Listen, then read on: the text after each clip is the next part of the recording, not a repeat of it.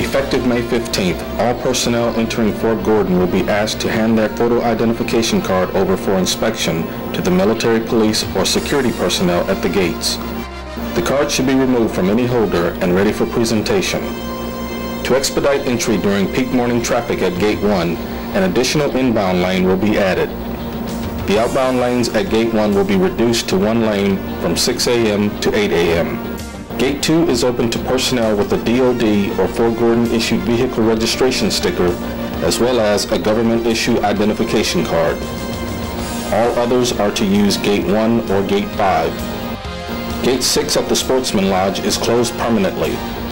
To enter the training areas, use Gate 7 on Range Road.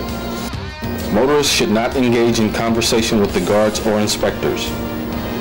This change in access to Fort Gordon is to ensure the installation is as safe as possible.